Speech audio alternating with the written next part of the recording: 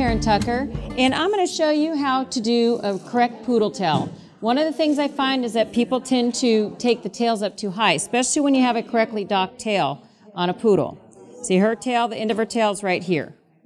So it's correctly docked. So what you do is if you don't have any lines, what I do is I kind of just take it with the grain at first, where I'm doing my band. So then I kind of see where my tail set is. And then I start coming up a little bit, going against the grain, get around the butthole. And then what I do is right on the bottom of the anal areas, I come around with the bottom of my clipper, and I come up and I make a V at their back.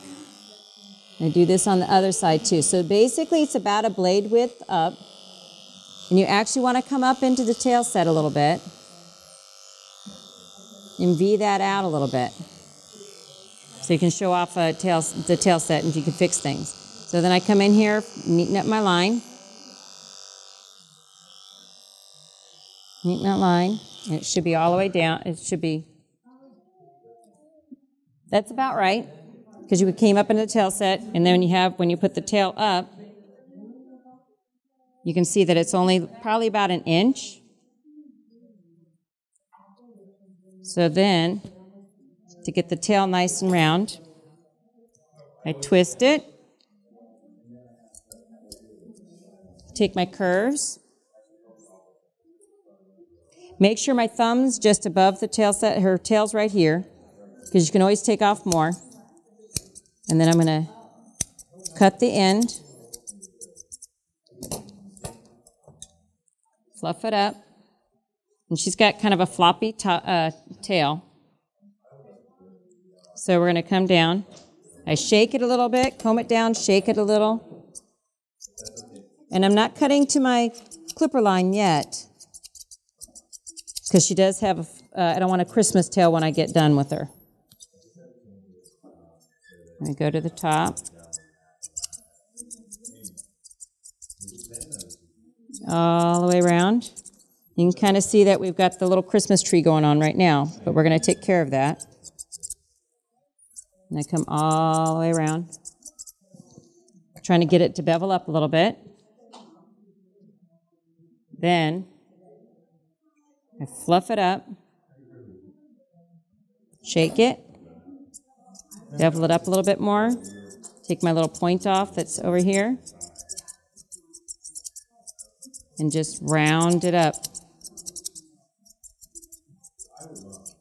And so I'm not too worried about the top of the tail yet. That's why I left a little extra length on the top of the tail. Coming all the way around, bring the tail down a little bit.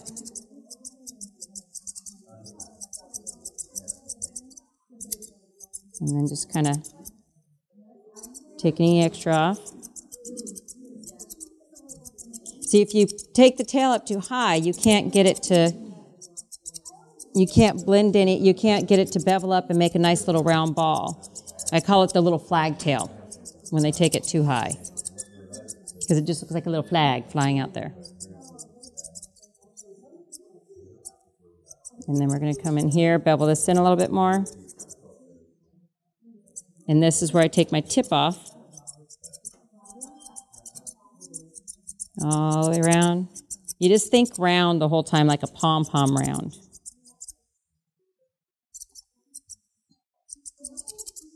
All the way around. She just had a lot of hair on there.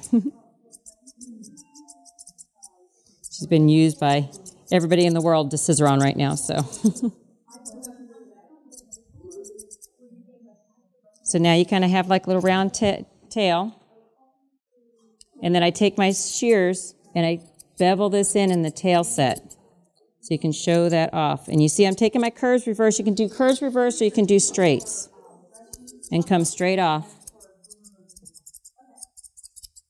Straight off. And then you take this hair off here. If you have a dog that's shaved, you don't have to worry about doing this except for right in here, obviously. But she's just been kind of rough cut in. So then you can see it kind of shows off her tail set.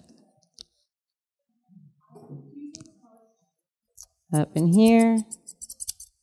Neaten up a little bit more. You can always put a little thick and thicker in there or some type of bodifying spray in there to help it a little bit. All right.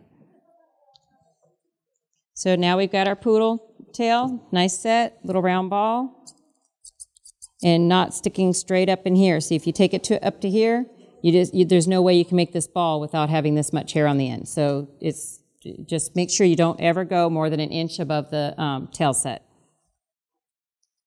Okay, my name's Karen, and I'm hoping you enjoyed this. Thank you.